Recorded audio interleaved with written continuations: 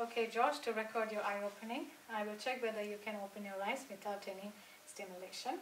To record the verbal response, I will ask you 3 questions. Who are you, where are you, and what date, month and year it is.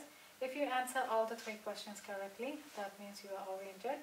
If any one of the question is answered incorrectly, that means you are confused. And in that case, I will reorient you. To check the best motor response, I will ask you to squeeze and release my fingers, and I will check both your arms. To check the size of your pupil, I will ask you to look straight, and I will obstruct the light from above. I will just look into your eyes to check the size of your pupil. To record the reaction of your pupil, I will be shining a light from the outer corner of the eye towards the pupil, and also I will withdraw it. So your pupil should constrict when the light is shown, and it should immediately dilate when the light is withdrawn. Now that means that shows your pupils are reacting. To record the strength of your arms, I will ask you to lift both your arms. I will apply pressure from above. You need to resist it. To record the strength of your legs, I will lift both your legs, and you need to resist it. Now regarding vital signs, so to record the blood pressure, first I will check your airway. So I will ask you to open your mouth, and I will check for any visual obstructions. And regarding breathing, I will check your respiratory rate for 1 full minute by counting the rise and fall of your chest. Along with that, I will check the rhythm and depth of your respiration. Also, I will check for use of accessory muscle. I will listen to respiratory noises. I will look for any sweating, cyanosis or seesaw breathing.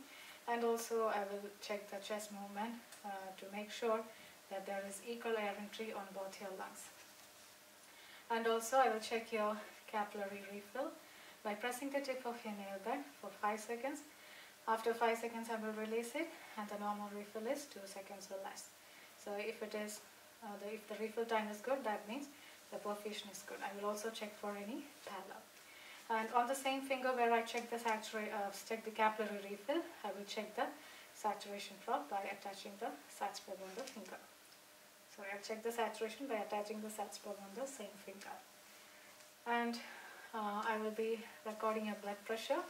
I will check your preferred arm for any infection, inflammation, fistula or cannula. I'll make sure there is no surgery on that side. I'll take the correct blood pressure cuff. I'll place it 2 to 3 centimeters above your brachial artery. When the cuff gets inflated, you will feel some tightness, and you need to let me know if it is too uncomfortable. And also I will record the pulse rate. I will count your radial pulse by placing 2 fingers on your wrist. I'll count the pulse for 1 full minute. Along with that, I will check the strength and rhythm of your pulse. And through our conversation, I will come to know whether you are alert or not. And also I will be checking your blood sugar. I will ask for any urine output. So is your urine output okay? Yes. Okay. Any pain? Do you have any pain anywhere? No. Okay. What's your recent blood sugar? It's 4.6. 4.6. Okay, that's really good. Okay, and I will be recording your temperature. I'll be using a tympanic thermometer which goes into your ear. And after that, I will discard the probe in the clinical waste bin. Okay, do you have any bruises, bleeding or injuries anywhere? No. Okay, can you please tell me about your past medical history? There is no past medical history. Okay, so that's fine. Thank you very much. So, okay, I need to record everything now. Is that okay? Yes. So I'm taking the flash card and I'm going to record it.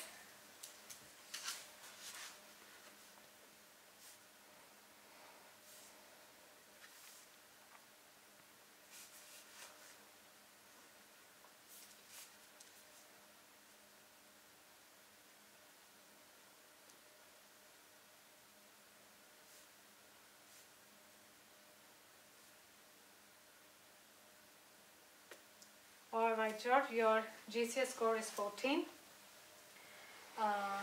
I will be escalating this to the doctor and I'll be monitoring you every 30 minutes. Is that okay? Yes.